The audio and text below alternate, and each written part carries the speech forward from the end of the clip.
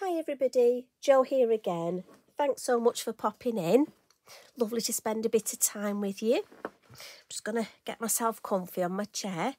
Now, today, I will excuse you. I'm still, I'm still struggling. So if I sound a bit funny, I'll apologise now. Get it out the way. Today I'm coming in. A few of you have got the new Distress Oxide colour, Scorched Timber. And you've asked me to do some videos on it. So I thought we'd have a little catch up today and I'd use this lovely colour. If you don't have this colour, I mean, obviously the design I'm going to do, you can use colours that you've already got. But if you haven't got this colour, it's a lovely brown, but it's almost a sort of charcoaly brown. It's lovely, and I've come up with this design here, and what I've done is I've teamed it up with mustard seed. And what's lovely is we're going to blend these two colours together, and I love the fact that they're almost worlds apart, a yellow and a grey brown, but it's such fun blending them, and I think you get such a lovely effect. Now this I'm going to create, this is on an A6 or a C6 card. I know a lot of you want a few rectangular designs and smaller designs, so that's what I'm going for. I've stamped my envelope up as well with my lovely VersaFine Clay, so that's permanent. And I'm going to start with a piece of card, and this is Multifairies card, and I've got to be honest, this is one of my offcuts, and I love using offcuts, as you know, and it's 5 inches by 3 inches. And as I say, I've got my Scorched Timber and my mustard seed. And for this, I'm going to be using a couple of our little blenders. And the reason I'm using blenders is because I want, and again, don't judge me, don't look at the state. I'm afraid I don't wash my brushes, I don't wash my blenders.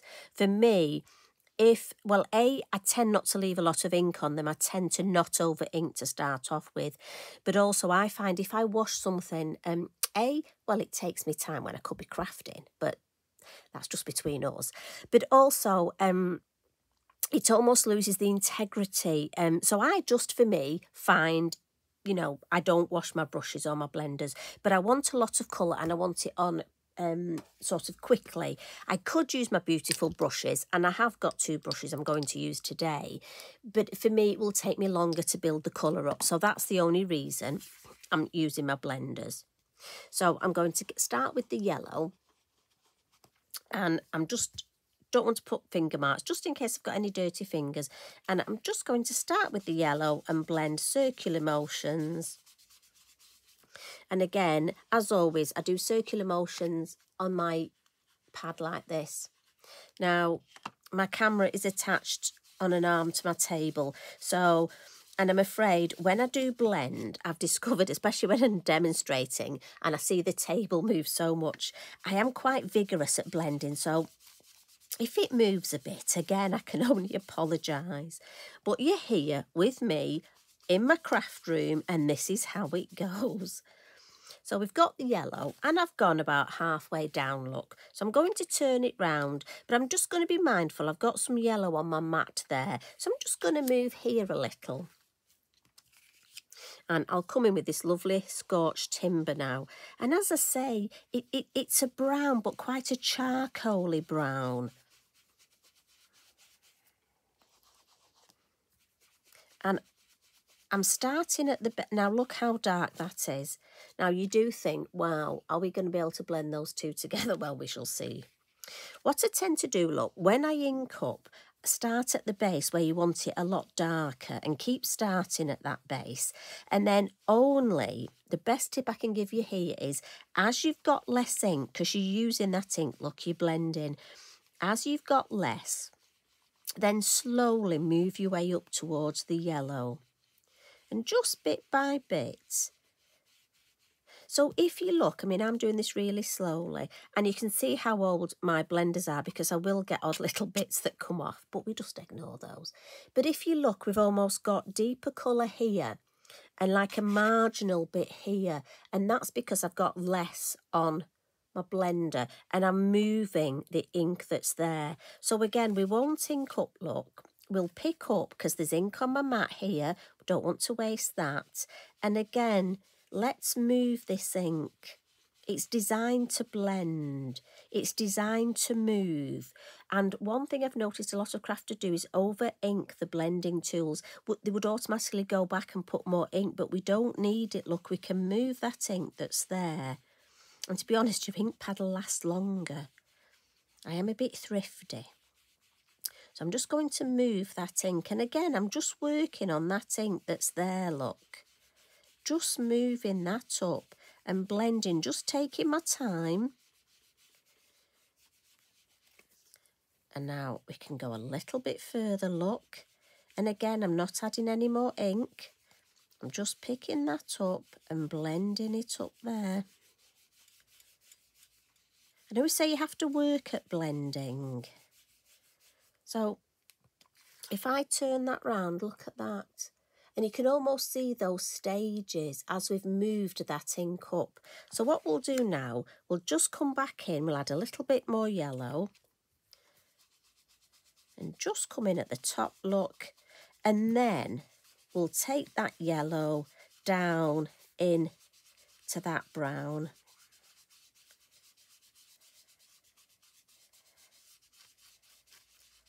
And that will just do that final blend. I'm taking it right down, look. And I'm just going to give that a bit of a wax, get rid of any little bits. But look at that. And for me, that's blended perfectly. And I love the way you can see that hint of the yellow here, hint of the brown here. So, and then what I'm going to do is just, I'll just clean that up. Now again, you could, if you wanted, get a piece of card and pop it in there and make yourself a background. But don't tell anyone, I've just cleaned mine up. So we can add some stamping now, and I'm going to use my black, my Nocturne Versafine Clair, but I'm also going to bring in a little bit of Golden Meadow, just for that background. Now if I bring in my finished card, look, there's just some stamping here, and that's in the Golden Meadow. And sometimes I love that background, but it's not too much in your face. And I just think it would be something missing if it wasn't there. And often, you know, if you look at a finished design and you think, what's missing? It can just be a little bit of almost background stamping. I think if I stamped the black, it would be too far. It would be too near scout here. But it needs that at that space. So it's just, again, a little thing to think of. So what we'll do first, we'll come in with our beautiful scout. Now, this is the small one. We have got 2 sizes. And we'll stamp her in black. And again, nice light patting.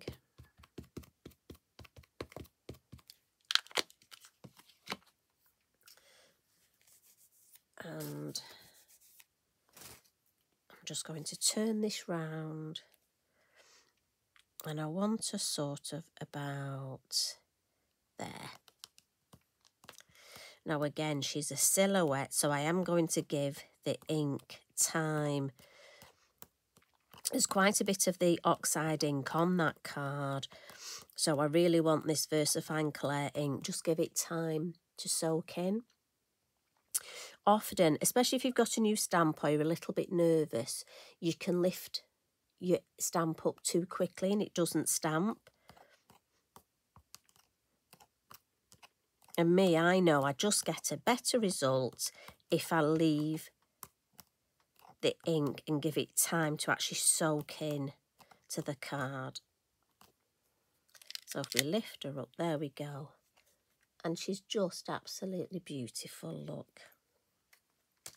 Now she needs something to stand on, so I'm going to come in with, on the Forest Moss set, we've got this lovely, lovely little mound that, now I may put my head over, that look, she just stands on beautifully. But I have to say, Now, Sarah and Annette, we do know, we've had this discussion, that they are beautiful eyelashes as well, aren't they? We won't mention the other thing we said. So look, we've got beautiful eyelashes. Right, enough of that. That's very silly. So our beautiful mound there. And this is the larger one. There is a smaller one as well. In fact, we could just have, maybe at the side, we can put a little, 2 more. And even on the dark colour, look, you can still see them. So I'm just going to give that a bit of a wipe. I'm going to be forever calling that an eyelash now. Now, I want to add some foliage at the top. So I'm going to come in with my beautiful maple leaf. And as I say, this is where I'm going to introduce the lovely golden meadow. And it's so lovely to do tone on tone. I love the effect. So if I bring that in and look at that. And I almost think that has sort of a little bit of almost a grey. And don't be fooled by the ink pad, it looks quite green. It's sort of a greeny yellow.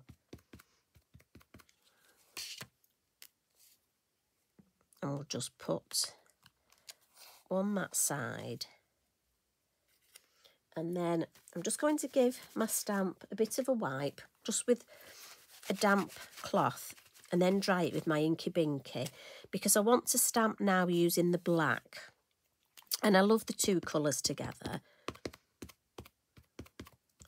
And if you notice, when I stamp the black now, it'll really bring it to the foreground, look, and knock that to the background. And also, because our main image is in black, it's nice to have some black somewhere else around the design. So I think we'll just, if we ink that leaf and just catch a little bit there, then I think we need a little bit in this corner. So maybe this one. And just catch. No, we'll stop. I think we'll call that. I'll just give that a wipe.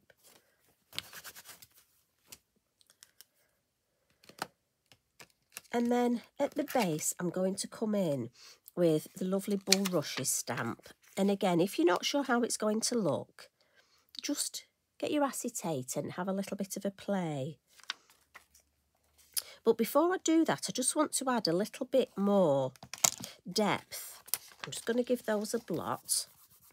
And I want to add a little bit more depth to those mounds that Scout stood on. So I'm going to come in with my black soot and my small, here we go, my number 3 stencil brush, look. And using the lid as the palette, I just want to darken. And I lift it up to show you. Just to add a little bit of depth to these mounds. And a little bit of shade underneath them. And if I bring that closer, can you see? And it's just little things like this that, to me, it's those little details. So now I can come in with my bulrushes. And the same thing, I think, so it looks nice top and bottom, we'll add a couple with our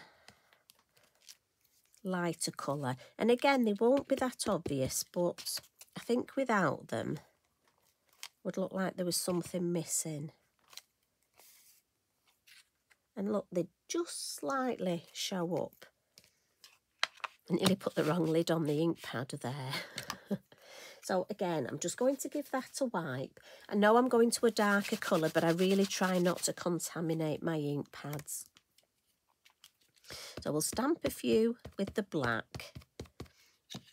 And often, you know, I will take a picture, a photograph at this point and look on my phone so that then when I've stamped the bulrushes in black, I love to just look at the difference to see how it looks with the two so almost superimposed.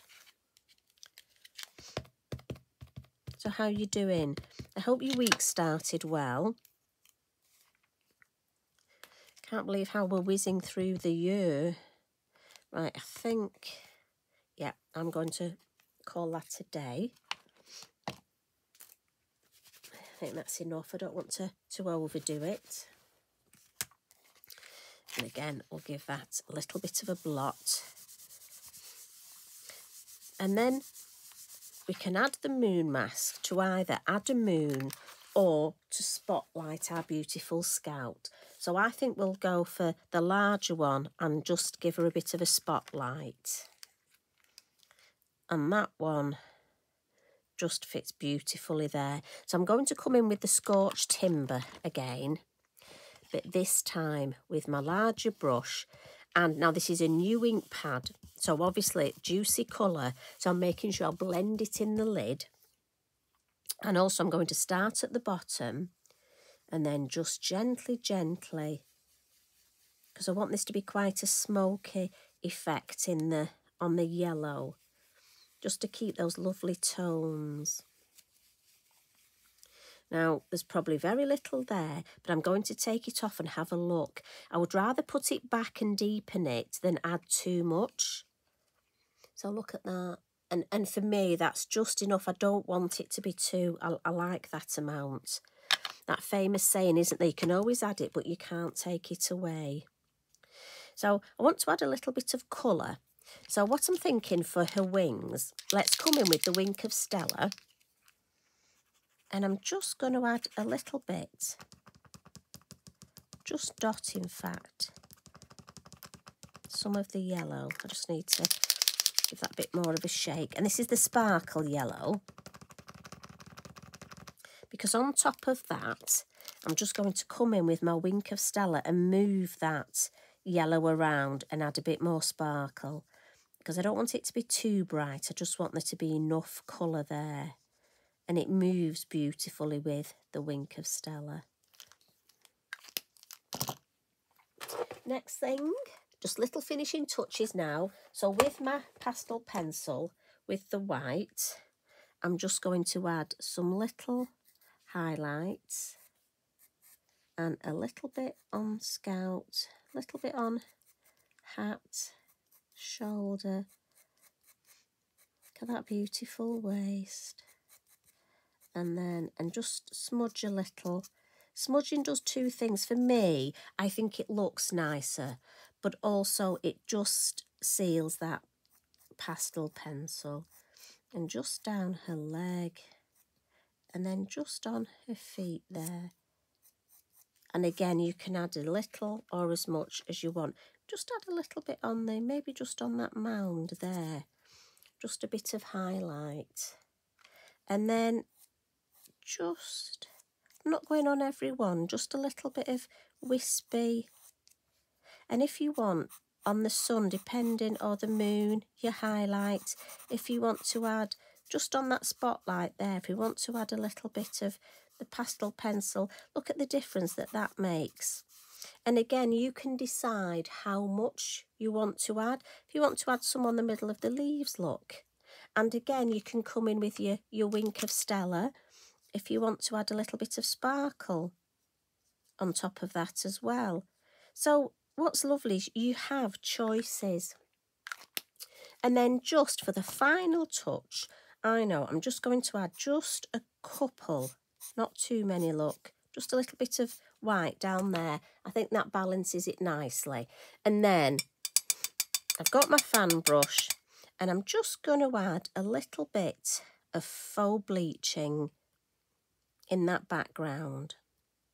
I don't want too much, just a little bit. In fact, I'm being very specific here. Look at me, I want one there. And what I've got is I've got my piece of kitchen roll, look, well used, so that I don't want it to be too much faux bleach. I don't want it to go back to white. I just want this lovely mottled effect in the background. So as soon as it faux bleaches enough, I'm just going to dry it with my kitchen towel. Does that make sense? Because I don't want it to go back to white. I just want these lovely, almost pale tones. Now, I've also made, I thought it would be fun to just do the same thing, but do a landscape version. So, same piece, it's 5 by 3 inches, but all I've done is blended my yellow down, the brown up, and this time I've literally just used the bulrushes and added the smaller moon. And again, I think if you've just got that ink pad, what a lovely thing to have a play with. So I'm hoping that gives you a couple of ideas. Let's bring in the original. Now, you know I run out of room here. So there's our original. There's the one we've just created. Maybe we could put that up there and that one there with a little bit of inspiration for you if you want to make a landscape version. But again, it just shows you if you're one of our new lovely followers, and it's lovely that so many of you get in touch. If you only have 2 Distress Oxides and 1 that's just the black, the nocturne, and 1 stamp. Now we've got little butterflies, dragonfly you could add. You could add a sentiment. But for me, you can do a lot with just 1, just the bulrushes, and great for a man's card. I'm just saying. I'm not going to mention how difficult they can be because I always mention that. And I don't want to upset our male crafters. So if you need a man's card, that would be lovely. Or even, dare I say, if you needed a sympathy card. I know we've done quite a lot of work on, but unfortunately we do need them from time to time. And they are, you know, you're not often in the best frame of mind to make them. So it might be nice just to practice some blending and make a couple of these and have them in just in case. Just saying. But on a brighter note, you could make it just as a get well card.